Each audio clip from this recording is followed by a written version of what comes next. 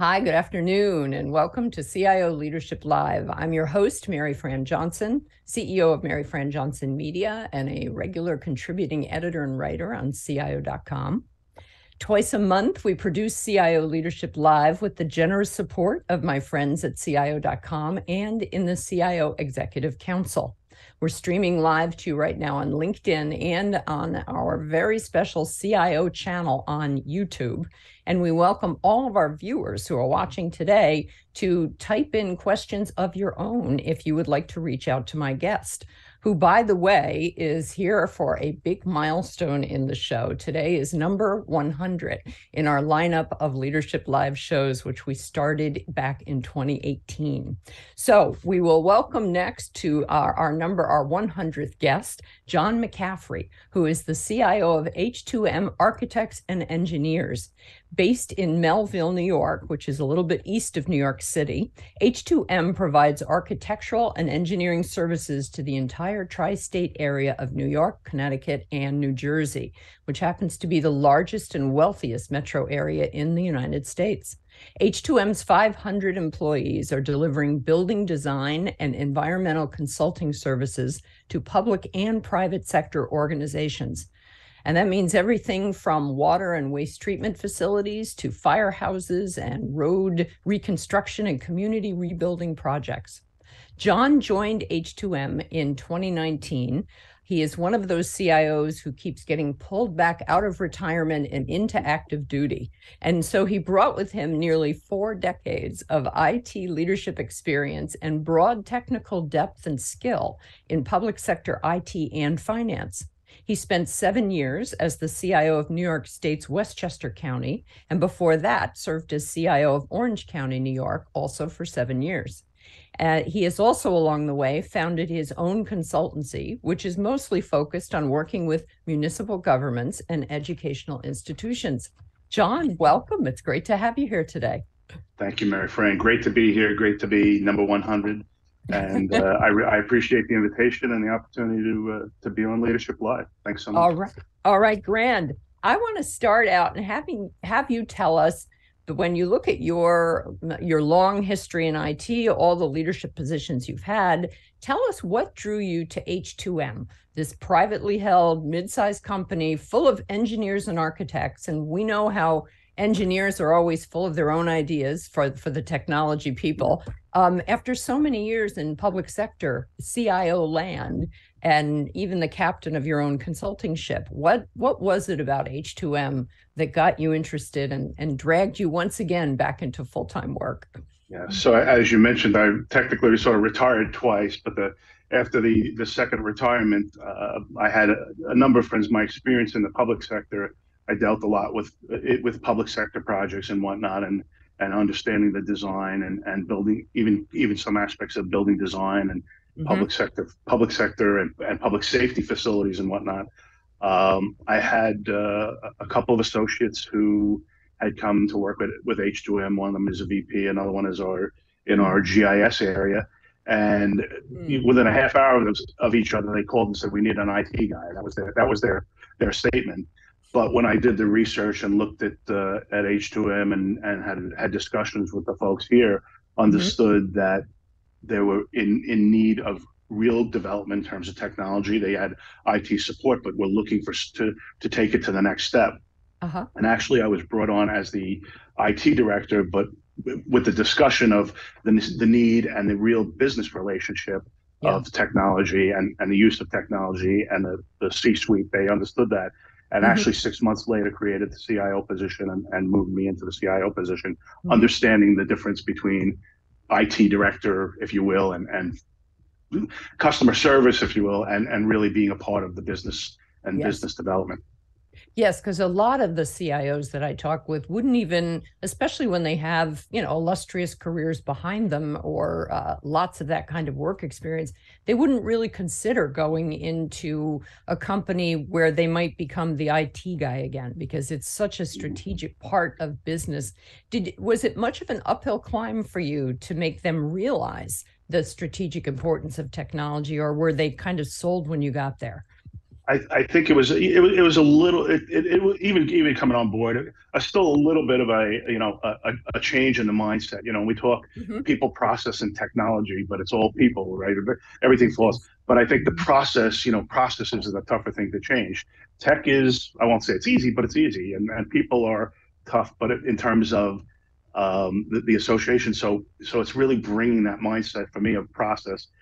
We'll talk business process improvement and whatnot, but change is Right. difficult. But to understand what was possible in this industry, there was an understanding there. But I think they were yearning to say, okay, how do we make that happen? How do we go down this road to make technology really not just, again, the internal support, but make technology part of the development, of the business and future growth. We'll continue to grow as a firm, Yeah. and as in that sense, how do we continue to grow and make sure that we're at the top of our game in terms Yeah. of and recognized as tech savvy?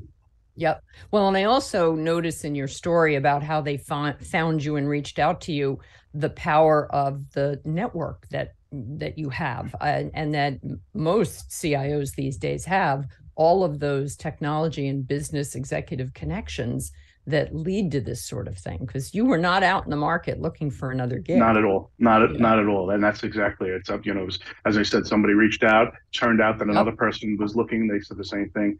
And Yes. just the other thing is jumping, from the larger environments to the mid-size, like this mid-size environment. For me, after at that point, 30 something years of being in Hmm. and whatnot, I was looking at it as the industry is still growing, and my intrigue Yeah. has never died. And this was, I knew that there were developments continuing, and really growing developments in terms of tech for this industry. And so the intrigue, from the time I started in this area when I was 19 years old Hmm. to now, I'm still intrigued. The Yeah. ability to look and say we can still do good things, and there's still things that need to be done. Never mind what can be done. Yes. Well, and let's talk a bit about the AEC industry, architecture, engineering, and construction. That is a very big and huge, something like $10 trillion around the world. It's a very big industry, but it has never been known for being very advanced on the tech front, which I think, and I think you pointed that out to me too when we talked earlier. So talk about where H2M fits in the AEC industry, and just what your impressions of that have been so far.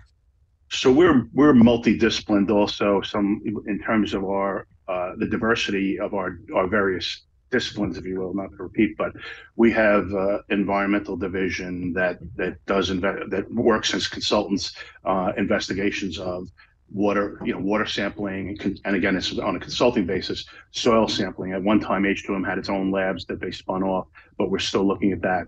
We have an insurance division and a forensics division that looks and handles claims to determine why certain components may have failed. Then we have our structural and civil divisions that focus mostly on and focus mostly on infrastructure and whatnot in the public sector. Water Mm-hmm. and wastewater division disciplines are, again, focused on water plants, water testing, making sure that with what's called emerging contaminants in water, ensuring that water Mm-hmm. delivery systems and water purification systems working. We also have a wastewater discipline that, again, looking at wastewater and making sure that for purification I say distribution, but handling of wastewater and purifying, if you will. Mm-hmm. Um, and then we have what you would consider the typical architectural and engineering disciplines. In architecture, we have K through 12, we have municipal, we have higher ed, we have government areas. But I think a large part of it, and one of the things that we found is coming in, it's not the industry is not known for technology, and one of the things that we've really focused on is the old, not the phrase data is the new oil, but the history of H2M. As a matter of fact, this is our 90th year.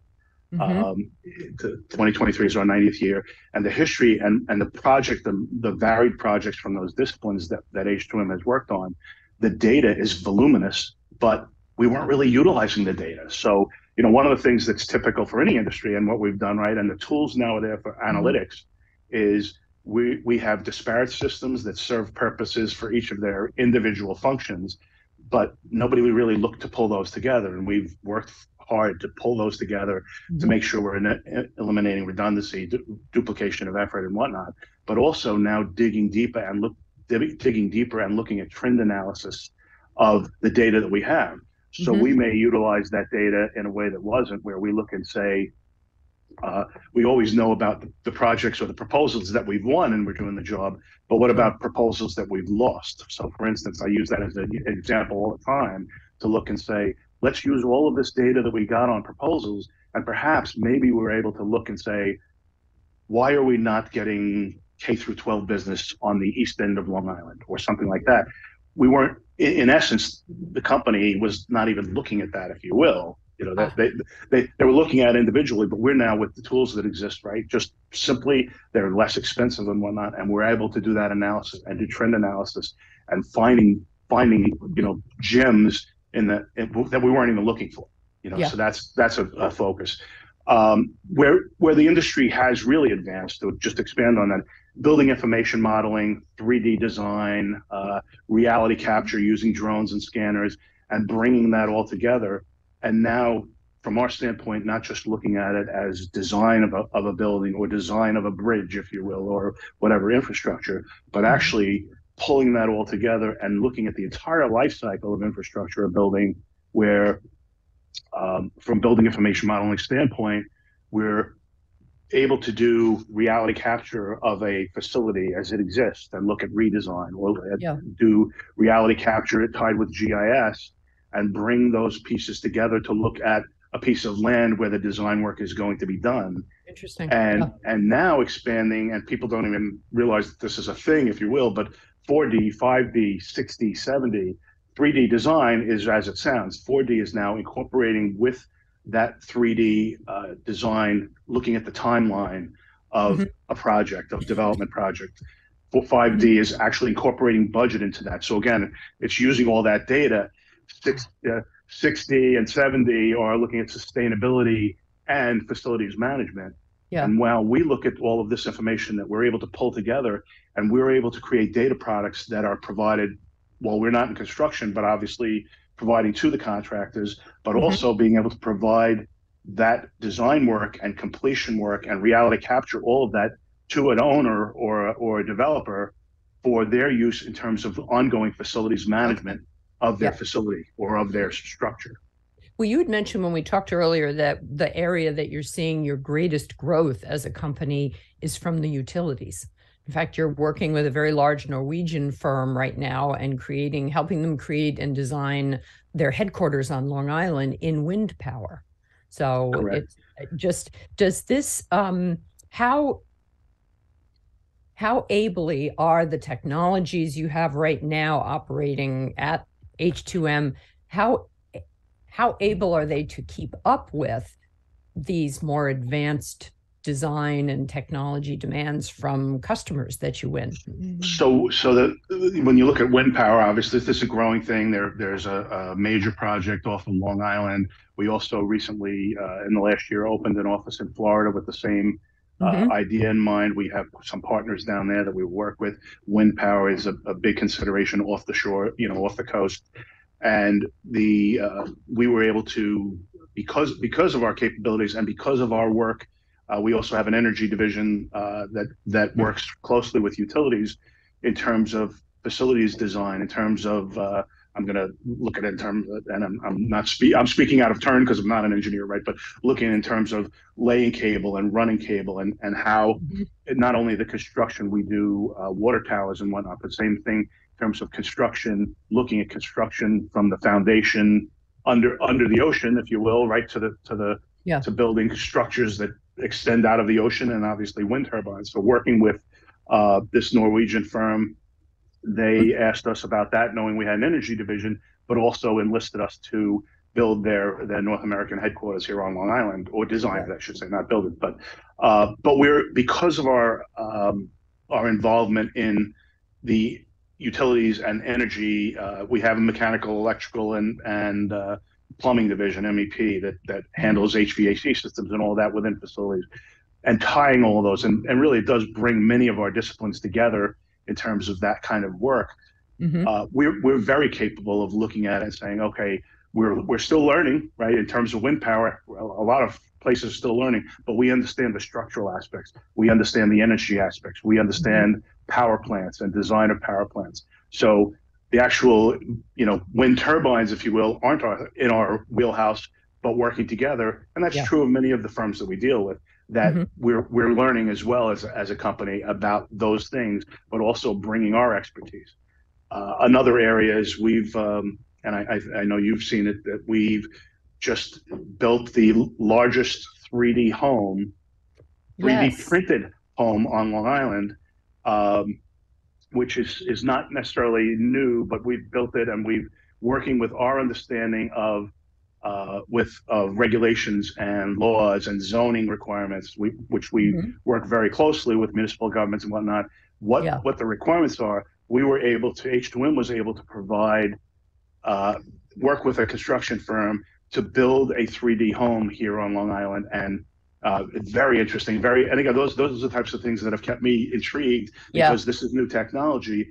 And again, with our expertise as a company and working as a technology savvy company, looking and saying 3D printing, somebody thinks about, oh, you're going to 3D print a house, but it actually goes through and it layers concrete just like a 3D printer would build any other structure or model. This is a very large 3D printer. The design, we're doing the design work, working with the construction firm, and they're layering. It's layering of concrete to build an actual structure that meets all of the zoning requirements and construction requirements of any government, if you will. Well, I noticed there was a little blurb on your website about it, dated just, I think, last week, that H2M was producing, this was the first 3D printed senior housing complex in the United States, and that it's a 2-story tall plus basement structure, the first 3D printed apartment building. Correct. The very first. All right. Yeah. So, and again, that's hard to imagine that. That's our goal. And, one of the things also that brought me to H2M, but is intrigue, as part of the intrigue as well, is that as we're mid-size, we've got 140 plus architects, we've got 200 engineers in different disciplines and whatnot. Looking at is with the multidiscipline factor, but also that we're agile. We were able to, we're some of the bigger firms, the fact that we've done that and we've moved into that arena is huge, right? It makes a statement, but it's also because we've maintained agility in design, not just the tech area, but in design and in construction, the field, not that we're in construction, but looking at it, we've maintained that agility as a mid-size. We can turn, and we've been able to, even as I talked about with data integration or analytics or BIM, building information modeling, 3D design work, for looking at data product and saying we have not yet, but looking at it and saying we'll be able to sell data product for facilities management, is we've made that turn in a short period of time. And I think some of the larger firms, they're definitely on that spectrum, but sometimes making that turn, they can't make it as quickly as we do. So that's one of the things that's been very intriguing to me, even as I said, a mid-sized firm to be considered and saying, oh, work with this company to build a 3D home or build a 3D apartment complex. Wow. It's intense. For lack of probably intense and exciting in both good and bad ways, right? Yeah. Have you found, are there common problems that you have either solved or in the process of solving that you hear about from some of your other CIO and IT leadership peers in this AEC area, and maybe in the mid-sized company realm where it's design rather than the actual construction of it? The design and planning aspects. What are the common problems? Is everybody trying to solve the enterprise data scramble, or tell us about that? So I think that there's a couple areas that come to mind with that. I think the enterprise data is absolutely one, especially if you look at firms like ours, regardless of size, that are multidisciplined and trying to pull together all of that so that any particular project that involves multiple disciplines, whether it's 2 or 6 or 7, pulling that data together and being able to collaborate, and then as well working with contractors using, and it's like many other fields, but using very different tools. Some of them varied tools that are AEC focused, but trying a contractor or an owner is using a facilities management tool, or the contractor is using a project management tool that's different from the project management tool that H2M is using, and that data exchange is really, it's been happening, but it's really coming into play now and coming into the fold, and coordinating that data. And it seems in the industry that is one of the areas of major focus. Again, is that the utilizing data, but also the transfer of data and pulling together disparate systems, because there's a certain part of it is back and forth with the contractor. We've done the design work. Someone submits an RFI, request for information, in the midst of construction, so it requires a quick turnaround, or they provide submittals to say this is the work that's been completed. There's a lot of exchange of data going on, and like many other industries, it could be retail, right? But in here, it needs construction. You need answers to those questions quickly, and I think that's the data exchange is a big thing. I think the other thing is virtual reality and augmented reality is something that a lot of the firms we're all moving into. It's a little bit of a struggle, regardless of size. I think it's the industry. I think there's a certain piece where even for 3D is, in some sense, you're selling a client on the value of 3D. I think the contractors pretty much know, but they're looking at it and saying they're used to 2D for plans rolling and out their specifications and whatnot. right? Exactly. Well, to some extent, right? But whether electronic or not, or digital or not, but looking at 3D and saying this is the value of 3D, and in the end, you'll have something that will show not only your structure in 3D, but you'll actually be able to use it and look at all of your HVAC systems, your electrical systems, your plumbing systems, tying to the infrastructure externally, as well as the roadways and curb cuts and things like that. But using virtual reality now and augmented reality in terms of the ability to deliver. So very often we will do renderings and whatnot, and that'll give you the almost sort of the animated view of, okay, this is what your project will look like. So there's always the drawings, the color drawings, but now you have renderings that sort of let you walk. Now we're actually at the forefront, and I think no, we're not at the forefront. I think this is across the industry. This is one of the things is taking and saying, okay, we're going to present this 3D. We're going to show you what your building would look like, and you're going to put on your Oculus 3D or other 3D glasses, and you're going to walk. You're going to stand in your empty structure and walk through and see the desks and see the walls and see the doors and all of that, and you're able to actually walk through. Or you're going to say, you're going to take the structure's not built at all yet, in terms of it's not a renovation, and look at it and say, okay, I'm literally going to walk in from Main Street. I'm going to walk in the front door. I'm going to walk to the elevator. I'm going to take the elevator up. I'll be able to move this chair, open this door, and whatnot. And that's a push for a lot of firms to say, we're going to, for lack of better, I'm going to say this is a free ad, if you will. We're going to give this to you because we know that when we do, the next time you're coming back, you're going to want it. And we're seeing now, and again, this is industry wide. Now we're seeing more RFPs that are looking and saying, we need 3D design. We want you to be able to do the rendering and provide us with the virtual reality or the augmented reality. And that's, again, those things aren't new, but for the industry, we're seeing more of a pull and saying, we want this. We want level 400 design, if you will. And we want to see, we don't want to just see a rendering anymore. We want to be able to walk. We want to be able to do that virtual walkthrough. Well, and just that ability to visualize and walk through, that taps into so many more just parts of our brains when we're considering things. The visualization. And I always think of that, a favorite phrase among marketers, where you show a client something they never knew they always wanted, and you've got a way to deliver it. And we have a wonderful question for you. It's from one of our alert watchers right now, coming in from YouTube on our CIO channel. And this person says, I totally identify my professional experience to John's. As IT responsible for working on a BIM, Building Information Management Suite project integration, he says, it was a hell of a project. And here's the question. How mature is BIM technology considered right now, please? Would love to hear what you think about that. How mature is it? So I think it's interesting because I think I don't think it's still evolving to a great extent. And I think if you look at it from the standpoint, I'll give you a statement from our own company. When I came in the door using Revit, which is the 3D product from Autodesk, using Revit was it was here. Everybody had access to it, and and I didn't even realize it till I was here for a little while. But there was a policy that every project that we do would be done in Revit.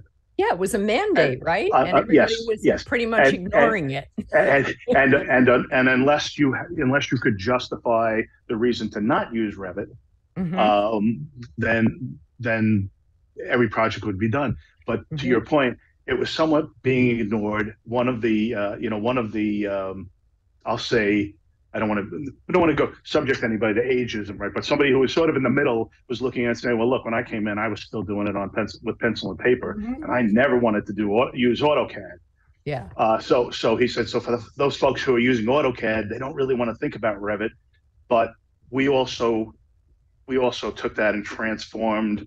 So I know I'm getting a little bit away from the question, but I think it comes back. I'll come back to the answer. But it also transformed that a lot of the younger folks coming out of school were familiar with Revit and were actually over designing. They were using Revit when we just needed simple things for presentation.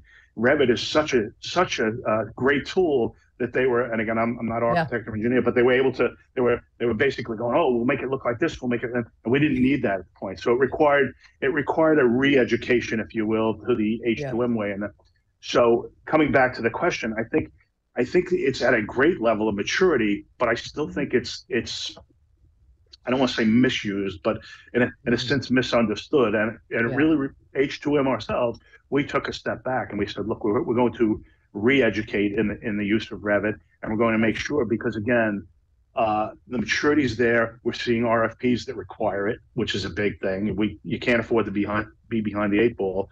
The tools are fantastic. There are more, for lack of better, add-ons to those tools. The ability to work with, as I said, using the augmented reality or virtual reality and tying it to 3D that you could, but you wouldn't necessarily be doing it with 2D in the same way. I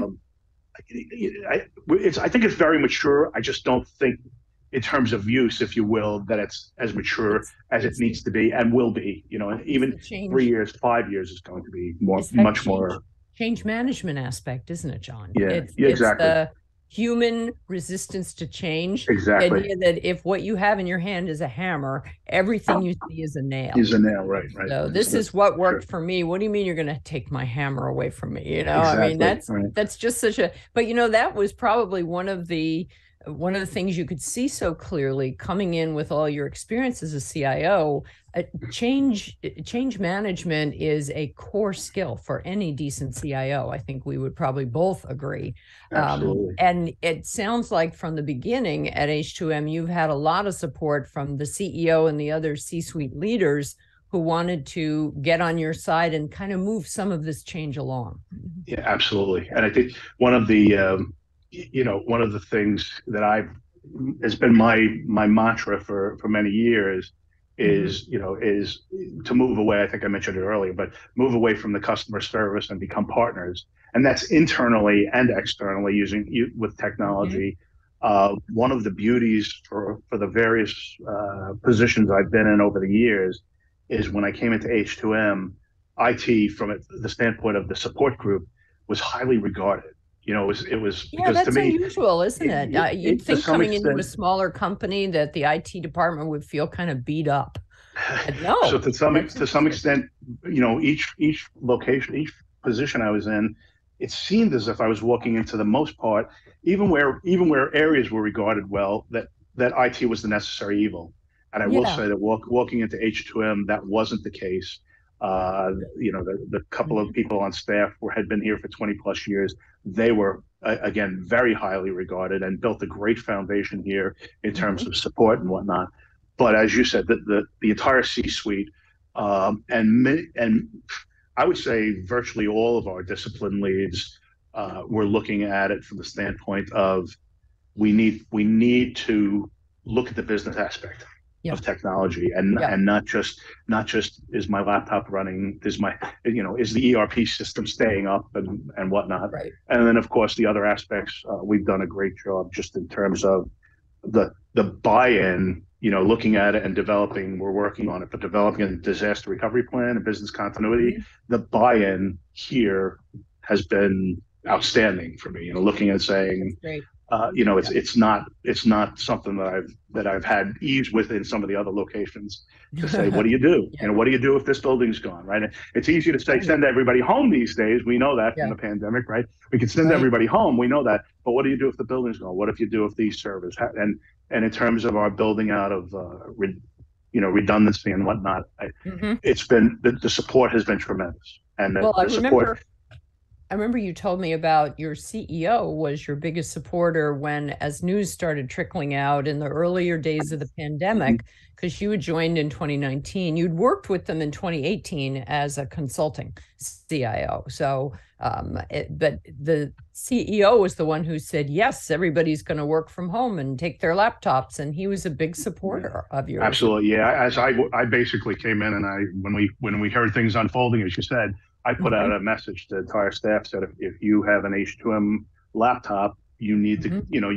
you should take this home and test and make sure that you can connect and make sure, Sure it let us works. know Yeah. what the situation is. And the CEO responded within a day and said, no, we're not gonna. You should. On Saturday at 1 p.m. we're all going home, taking our laptops home and going and connecting, and we're gonna test the system. We're gonna put the stress Sure. on the system and make sure that everything we've built is really going to work. Yeah. So and that's a one example. And as I said, for everything that we've looked at and the directions we're trying to go, the support from the C-suite, really Mhm. is tremendous.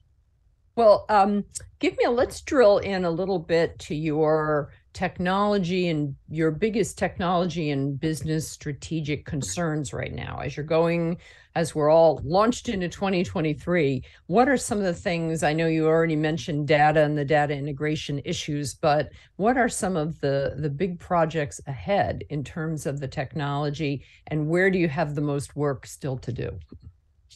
So I'll take the last part of it first and just say the most work in my mind really Mhm. is the most laborious, if you work, is the data integration and the Okay. analytics. That's where the biggest.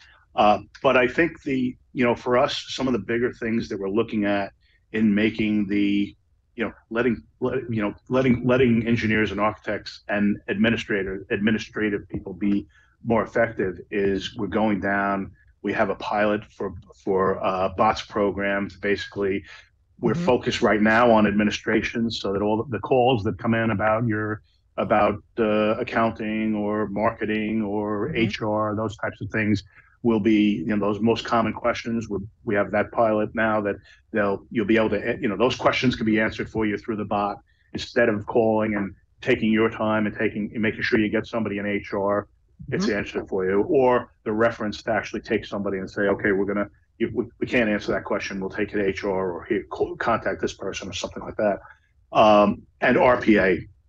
So looking at the digital process automation and robotic process automation, Mhm. we're just at the tip of the iceberg with it, but we see a tremendous potential now with RPA.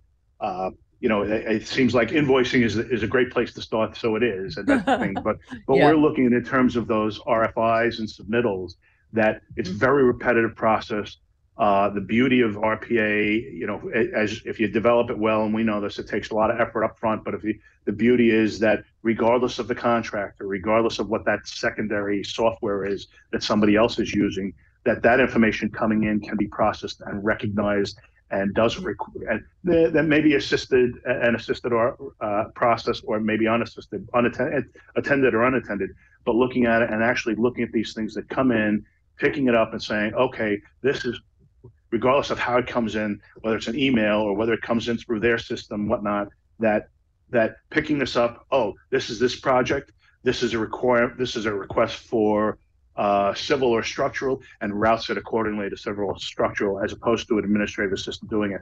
And that's for us, in a sense, there's much more volume of that than there are invoices or that type of thing. So invoices is an easy place to start with it, but we look at that as we're going to venture down that road.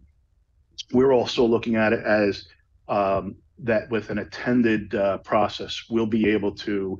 We have a tremendous amount of data. One project we're looking at a tremendous amount of data that's legacy data that has not been archived and is causing us some performance issues in our project management software.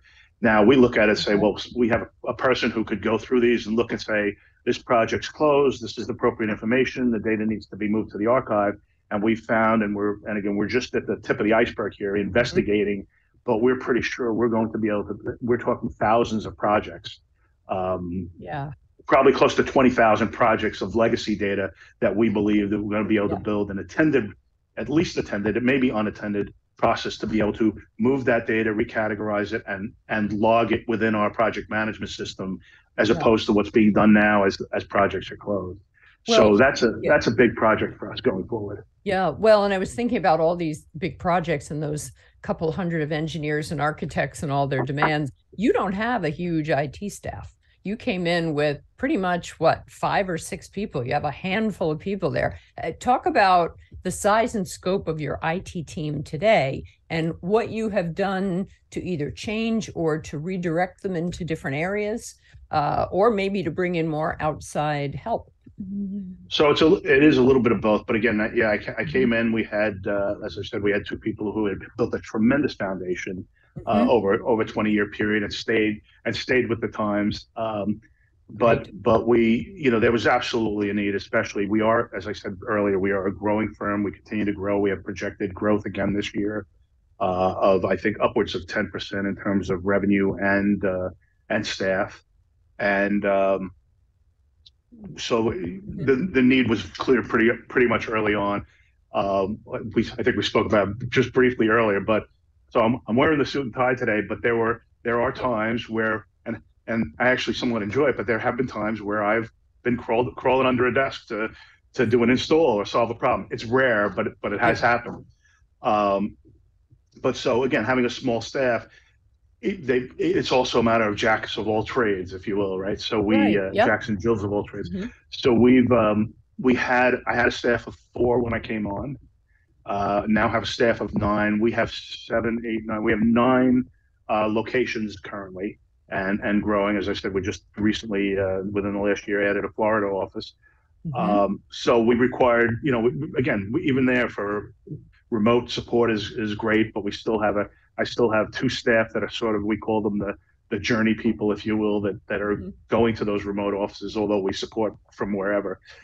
And the staff, again, like I said, with jacks of all trades, we've been focused a little bit more where we've been able to create a couple of positions that are focused mostly on desktop support and installation and desktop software off the office side of things and some of the predominant applications. I have one person who is we have third-party software and third-party managed services for security services. We've added some great tools and third-party services, and one person who is sort of split between infrastructure. He did it all, but he's been more focused on infrastructure and security services for us. Another person who is focused predominantly on infrastructure, servers, and network. I have one between, but we're really split between the desktop support and whatnot. But we've grown to. I have a staff of 9 now, and we've grown to the point of we're doing a little bit of segmentation. But again, we still pretty much each covered it all, but trying to get more focus and going to that point also is in terms of retention's not easy these days, especially with the potential for. I can do it IT support, and I can work it from home. I can work remotely. I was wondering about that. Yes, and so even there, this last year, in the middle of the year, the CEO came, and this is the support. The CEO came and said, we know what's going on. We've always sort of looked with HR. We've looked within the industry to see what what people are, for salaries and whatnot. But he came and basically said, look, we're going to look at IT because IT isn't just about AEC. These men and women in IT could go out to any industry and They support. Sure could, yeah. And so they actually went out, and it was at the CEO's behest. Basically, HR went out and did a broader scope and improved the salary structure here Good at for H2M them. as well. Good for them. And, yeah, because money is not all of it at all, but it needs to exactly. be there. Yeah. So and that's the important thing. Element. Yeah. Exactly. And I think that's the other thing is that they've spoken numerous times to me about is looking at it from the perspective is that I bring.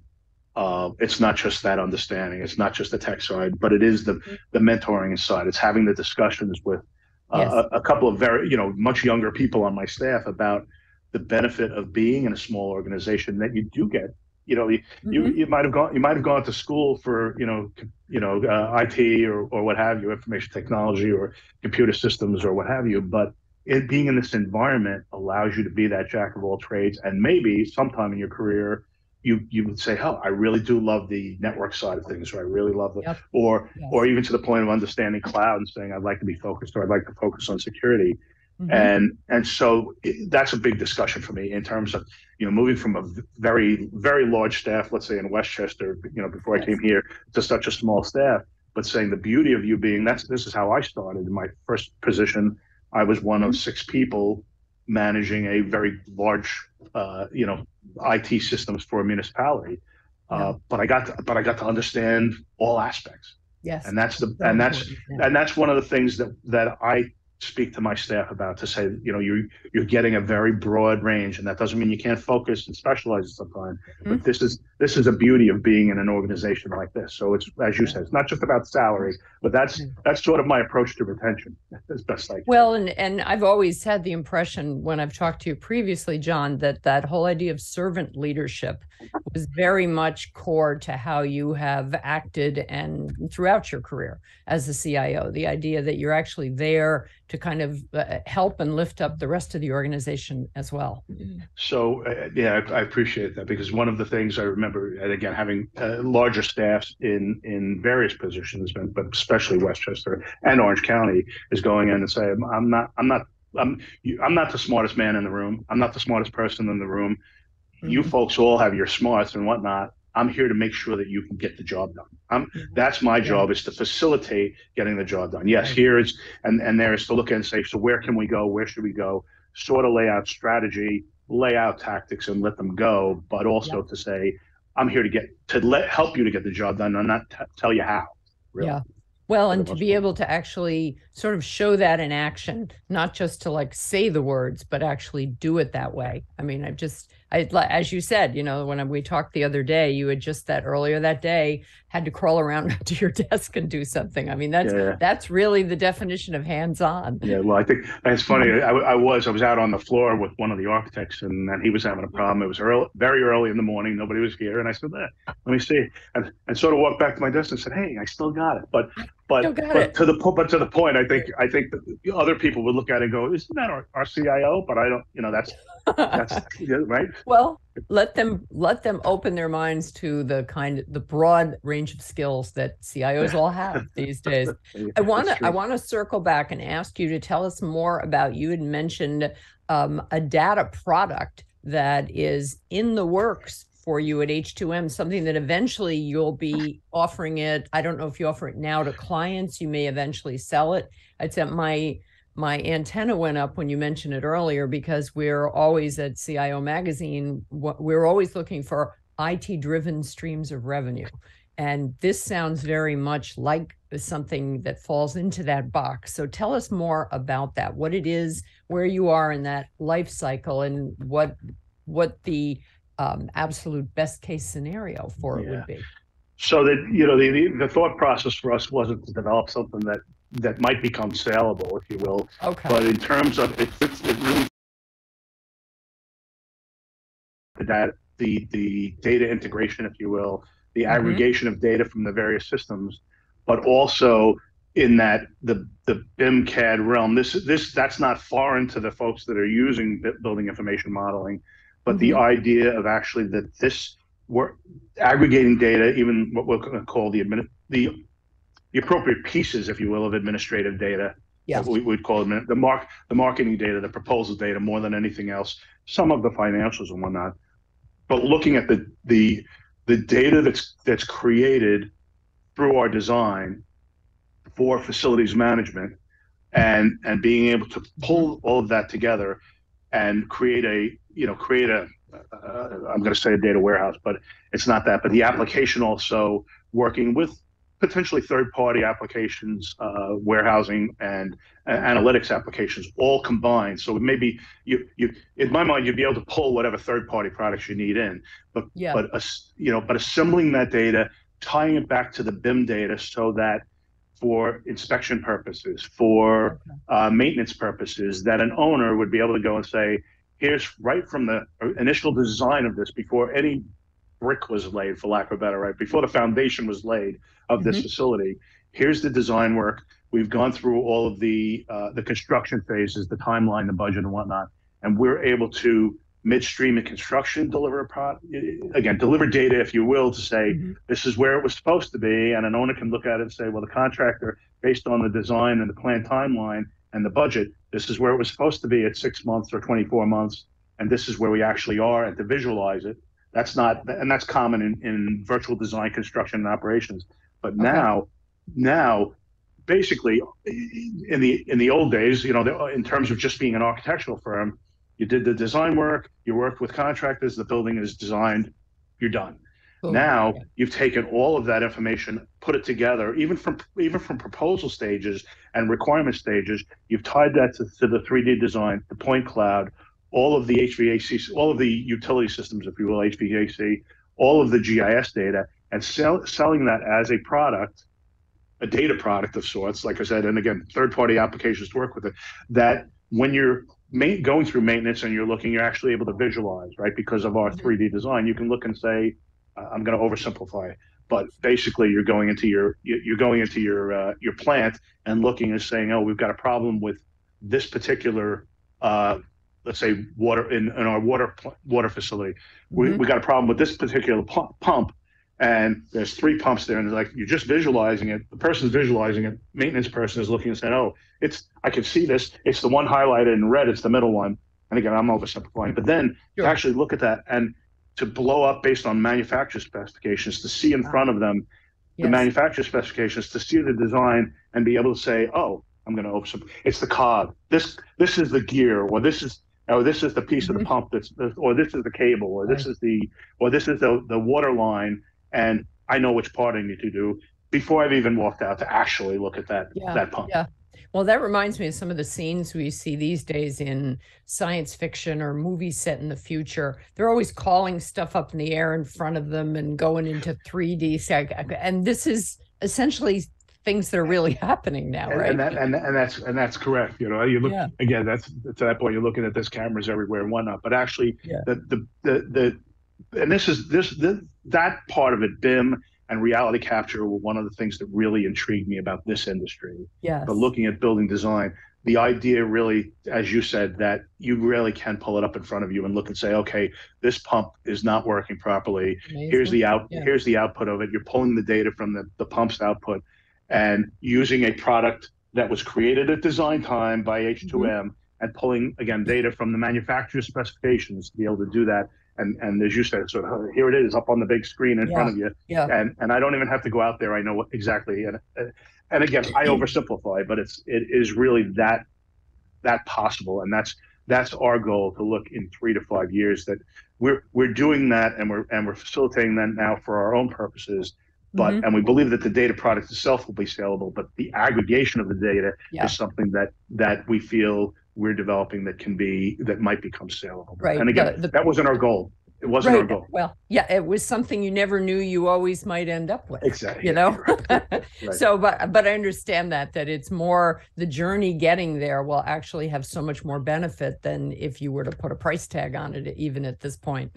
I want to follow that thread a little further about emerging technologies and things that are trending in the AEC industry as a whole. I did a little research as we were talking about all these things over recent weeks, and we've talked about the data management, we've talked about remote work and about 3D printing and prefab buildings and stuff, but green processes also came up on this list. And I was thinking, when you were talking about employees and attracting staff,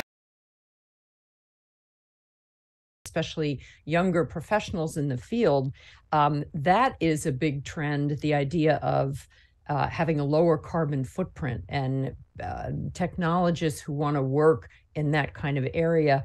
And you yourself have been very interested in this. I know at our last CIO 100 Innovation Conference last summer, I think you mentioned that you had sat in on a presentation from the sustainableIT.org folks. So talk about that, about green processes in your field in AEC and your own personal interests and connection with sustainability in IT. Yeah. So here, one of the values, and if you walk through our halls at any H2M facility, you see our mission and values posted in many spots on the walls, and one of them is, and really it's sort of our, the mission is building sustainable communities. And it's been that since I walked in the door. It's not a new thought. It's not a new thought here. It's been something that they've been talking about for many years.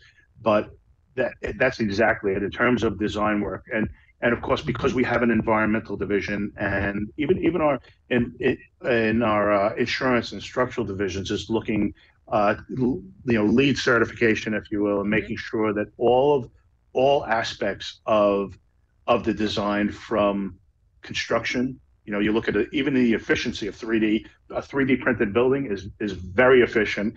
It's very accurate. Really, the accuracy of building is, if you will, but also just using sustainable products in that construction is a consideration. But every aspect of the building, if you will, from lighting, from and again, it's a little out of school for me, but the whole side of looking at it in terms of the greening, if you will, of a roof, of rooftops and things like that. Obviously, you're speaking solar and whatnot, but even to the point of saying, okay, we're making better use of it without solar panels or whatnot, in terms of utilizing the sun or deflecting the sun. And again, it's a little bit out of turn for me to speak about the actual construction and the sustainability of building, but it is a focus for H2M in looking at that. From the standpoint of IT and sitting in on, as you said, a couple of different meetings with sustainableIT.org, looking at it from the standpoint of, I took the position, there was some I'll say, the big players that were in the room, and me from H2M being one of the smaller players, but looking at it and saying, you guys and women you're going to take the lead in this, but it comes down to me and everybody. It doesn't matter how big or small. Looking at it and trying to and making determinations in our procurement of going to the providers, whatever it is, OEM, and whether it's desktops or servers, or whether it's network equipment, or whether it's printers and scanners and drones, to look at it and say, what you need to provide us. And I know Sustainable IT is working toward this, to look and say, you need to tell us what the carbon footprint is of your equipment. Internally, we're looking at it to say, how do we minimize it? And part of that is as simple as cloud, right? But even looking at cloud providers to say, you need to provide us with what your goals are towards green, towards sustainability. Yes. Yeah. You can't just kick it down the road and say, oh, well, we have no carbon footprint because we outsource to cloud. But then you have to go and look at, well, what are their data centers doing? Exactly. And that's exactly. Yeah. And we're at the point, this is something that here at H2M wasn't necessarily part of the discussion, but we brought it to the forefront in the last year or so, and looking and saying our procurement will revolve around that. We'll look at that, and also to the point of looking at it and saying, because one of our contractors at some point might very well in an RFP say the That's same thing right. to us, right? That's That's right. what, it's the same thing that we see in terms of cybersecurity. We're seeing it in RFPs, level Yep. 400 design or level 500 design or virtual reality, augmented reality, and sustainability, looking at it and saying, Hmm. what's H2M's carbon footprint? What's your, from this technology standpoint or from the overall operation standpoint of for H2M? Okay. Oh, and I also wanted to mention that audience member on YouTube who sent in that wonderful question about BIM and how it's advancing said he really appreciated the work you were doing and thanked you for your answer. So, Very welcome. we've got very Thank you for the question. Alert audience members. And for my wrap-up question, I want to talk about what you have learned about your own leadership style in these last few years. You've gone from a very different part of the industry into this whole new gig, and you can't seem to retire. That doesn't seem to be happening. And I empathize with that. I can't seem to figure out how to do it either. So tell me what is it that the last few years have revealed to you about your own leadership style? So, I think part of it revolves around whether it's the leadership style, but I guess that's where it evolves to the leadership style, I guess, is I've been a perpetual student. I mean, and not to, not to tout it, but I have an MBA, and then I have a second master's degree, and I wasn't looking for the second master's degree. I was going to school because I enjoyed it. I was taking some classes, and a young woman at the registrar said to me, "Mr. McCaffrey, if you take this class and go and take the thesis capstone class, you'll have a degree in this." And I said, "Really?" But I continued, and I had some graduate. Yeah. But I continued to take classes whenever I could, and I think, for me, I sort of mentioned it earlier, but after 42 years of doing this, I'm still intrigued. I'm still learning. Whether it's 3D, 3D design, building information modeling, reality capture, just even analytics, to be able to use tools that 5 years ago would have been maybe out of the expense range. The cost would have been a little high for H2M. The things that we've been able to do.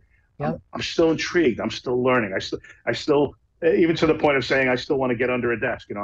That's like, oh, somebody calls me and says, "Hey, can you help me with my PC?" And I'm like, yes. I hope so. Let me help. Let me help. So I think, I don't know that in terms of the leadership thing, is that's where it goes to. It's sort of always been my approach, but it's, as we mentioned earlier, looking at it and saying, it just sort of reaffirms to me. It's like I mentioned earlier, we look at people, process, and technology, but it's people. And and it's sort of stating the obvious, but it's people. The process to get those people to adopt the process is something that I feel like I've always been able to do, and changing that model from IT as customer service to being a partnership model and looking together to where we can go. Yes. But I think what it's brought to me in the last 3-4 years is really the affirmation that still works. If you look at it and say, we still hear we were looking at a project management thing recently, a tool that we use, and it wasn't being used effectively or efficiently across the organization. And we brought people in from the outside to do to reintroduce it, if you will, and train. And of course, you get this one. I can't afford to lose Joe or Mary for 3 days.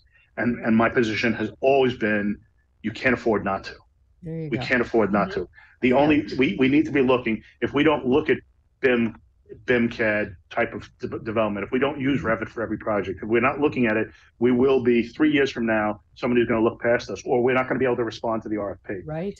So I know it's a long answer to the question, but my thing is, it's sort of a reaffirmation that it's about people, and you connect with people, and if you can show them, whether it's the IT folks or whether it's the partners out there, that if you can show them the value of what you're doing or the attempts, some of the things that they seem are constraints because IT, security constraints and whatnot, is even just, speaking to them in terms that they understand, is why this is essential, why this is necessary, why is it essential to go down this road.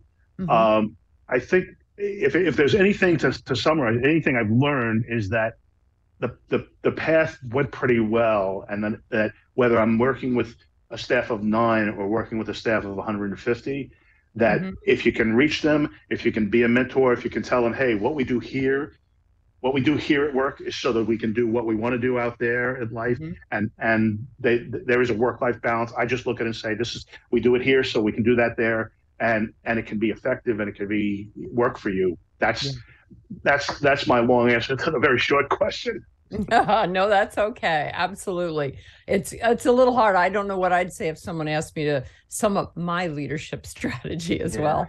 Thank you very much, John. This has really been a fascinating conversation. And thanks again to our audience members. We wish more of you would send in questions, but it's okay. We'll take one great question from the audience and be happy with that. And I've really appreciated having you here today. Thank you for joining us. Thank you so much, Maryfran. I appreciate it. Glad to be part of it. Good. Thank you. If you joined us a little late today and you're kicking yourself that you didn't see this whole interview, don't worry. You can see it later on today on CIO.com. And of course, on our YouTube, our CIO channel on YouTube. CIO Leadership Live is also available as an audio podcast wherever you find your podcasts. And I hope that you tuned in and enjoyed the conversation today with CIO John McCaffrey of H2M Architects and Engineers, and that you will plan to tune in again for our next Leadership Live, which will be on Wednesday, February 7th, when I will have CIO Faraz Murcia of Glendale, Arizona on the show. And if Glendale, Arizona is sparking a little thing in your head where you're saying, where have I heard that before? That is the city that is hosting this year's Super Bowl. So the 5 days before Super Bowl Sunday, we will be talking with the CIO who's pretty much at ground zero for all that is going on around that big event right now or in February. Thank you again for joining us. Do take a minute to subscribe to our YouTube channel because you don't want to miss any other ones of these Leadership Lives, and you'll find all the previous episodes on the YouTube channel. Thanks again for joining us today. Stay well, and we'll see you here next time.